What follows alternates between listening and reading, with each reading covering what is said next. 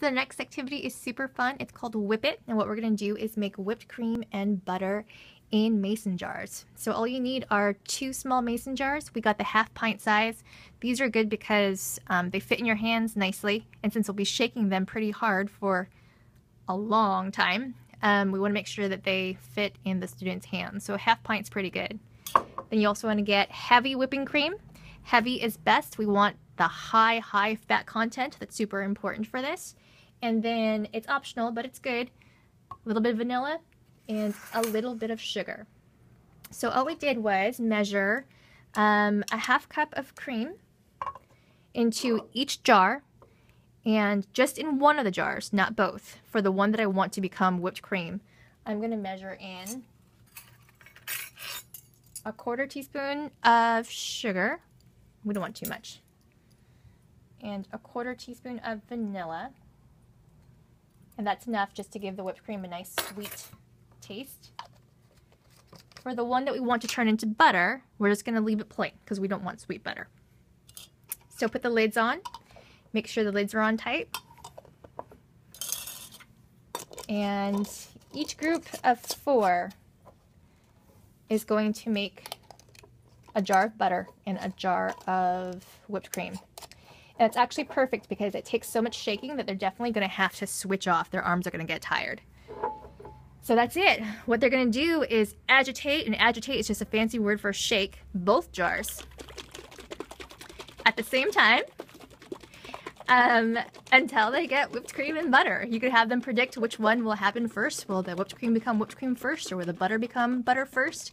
As always, for any kind of claim or prediction they make, they have to give a reason for it. And I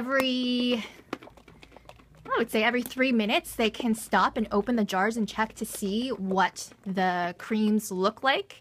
So always encourage them to make observations. Whoa, my hands are tired already.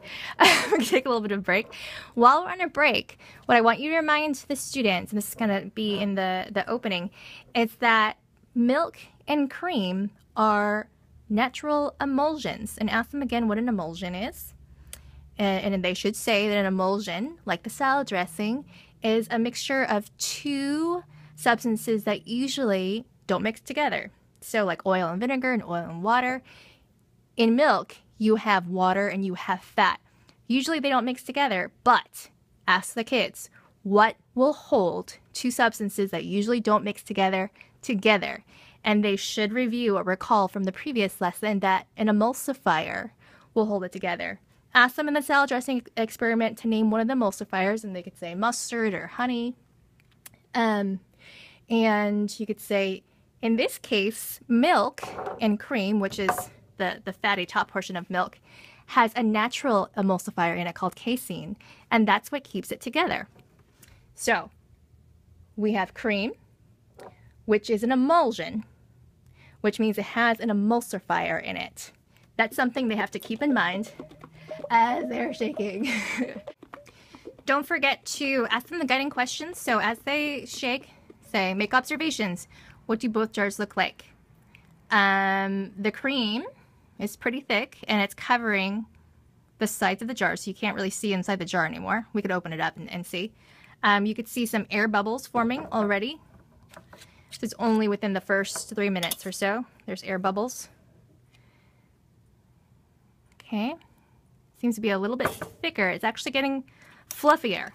So ask them, what does that mean it's getting fluffier? Why is it fluffy? What's being worked into the jars? And hopefully they say air, which is right. We're working air into the cream mixture. And I don't know if you could hear it on camera, but you could still hear the liquid sound, like that. That's a good observation to make too, because eventually that's going to change. You're going to stop hearing that. If you can hear this, or I should say, if you can't hear this, you shouldn't hear anything, there's no sound, and that's an observation that they should make as well. Something happened. At first you could hear the liquid, and now there's nothing. So it's changing its state of matter, it seems like. Let's open it.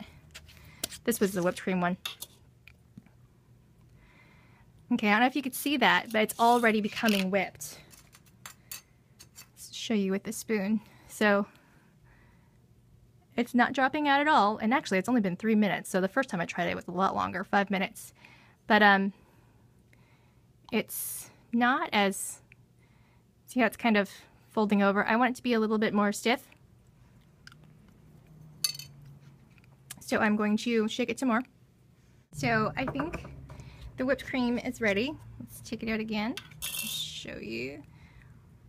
Ta-da! So yeah, it's really whipped at this point. You can test it out. So the lesson plan says that the kids have to go up to you to get your approval. That's actually whipped cream. And it is. It's holding its shape. And so you can give them their piece of fruit or their graham cracker, whatever they're going to use to eat it with. And they can definitely eat it. It tastes really good. So we have the whipped cream right there. That took about 4 minutes, I would say, of shaking. I just ate it with the spoon. I mean, the kids shouldn't do that. They should scoop it onto their fruit. But here we go. So we're going to put the whipped cream aside. That works really well. We're still working on the butter. And so I just lost the liquid sound in the butter. And we'll check and see if it's turning into whipped cream like the other jar is. And it is. So that's at whipped cream stage. And now we want to get it to butter. So when we were making the whipped cream, what we were doing was incorporating air into the mixture. And I mean, here we're going to get into like the hard chemistry, but what happens with emulsions, you might remember this from the emulsion salad dressing lesson, is that the emulsifying agent has a water-loving end and a fat-loving end. So it forms a bond between the oil and the water.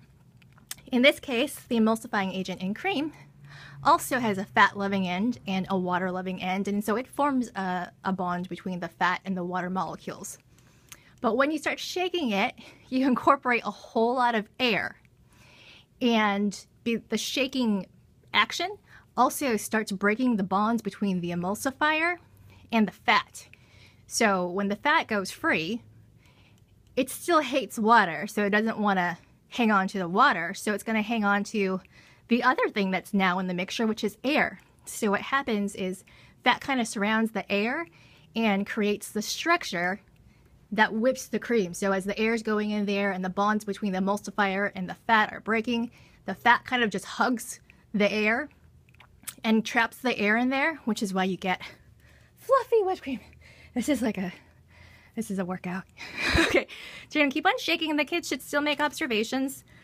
So it seems like it's really thick whipped cream at this stage.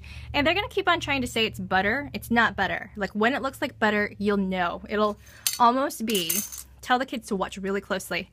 Kind of like after minute 5, just like watch it like a hawk. It's like this magic moment that happens. Whew. Okay.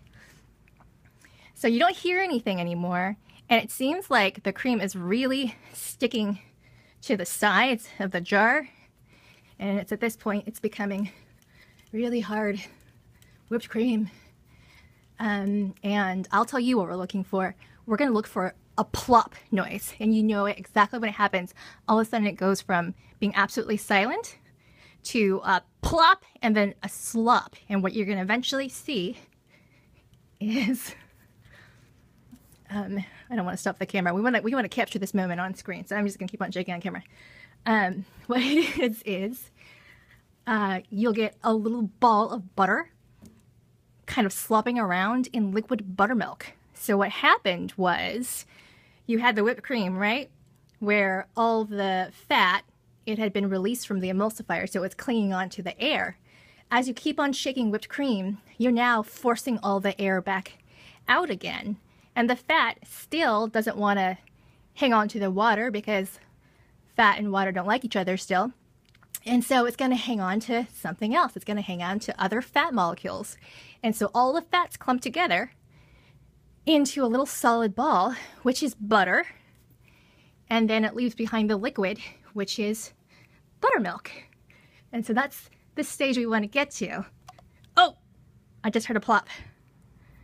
So we could open it. You could see it's pulled away from the sides. Can you hear it now? The plop. And it's plopping back and forth. Maybe you could open it. And in the lab, it says that the students have to check with you to see if they've made it. So it's kind of chunky at this point. It's not quite butter. We want it to solidify a little bit more, but it's kind of turned yellow at this point as well. There's a color change. Oh, see, it's all pulling from the side. It's because the buttermilk is beginning to separate from the butter. Oh, that's so cool. So, oh! So excited, I knocked over the camera. Let's keep on shaking. And you could definitely hear it now, the plopping.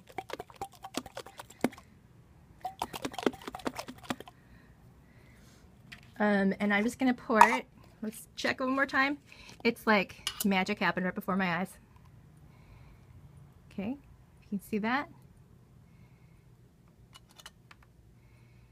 So what was whipped cream, or what started out as just whipping cream, then turned into whipped cream, is now butter solids and liquid buttermilk, which I'm pouring out. And people don't really drink buttermilk. Well, some people do. They could actually taste the buttermilk. It's just buttermilk. So do you see what's in there? It's like fluffy. It's fluffy butter. It is butter. I mean, that's not just, you could tell that it's yellow. Okay. So I actually want it to be a little bit more stiff now that we've poured out the buttermilk. Whew. That was tiring. I need to work out more. Okay. So we're getting more of the buttermilk to leave the butter solids. So it's super sloppy in there. Slushing around. Let's pour out more of the buttermilk. That's more of the buttermilk. Okay, we can look in there. Butter! So the butter, now that we're kind of getting rid of a lot of the buttermilk, is becoming a little bit more thick. Let's just keep on shaking.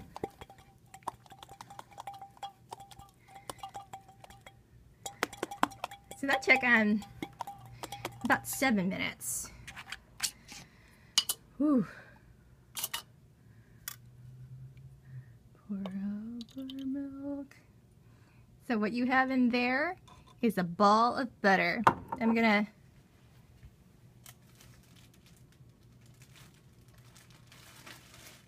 take a piece of raisin bread so you can see.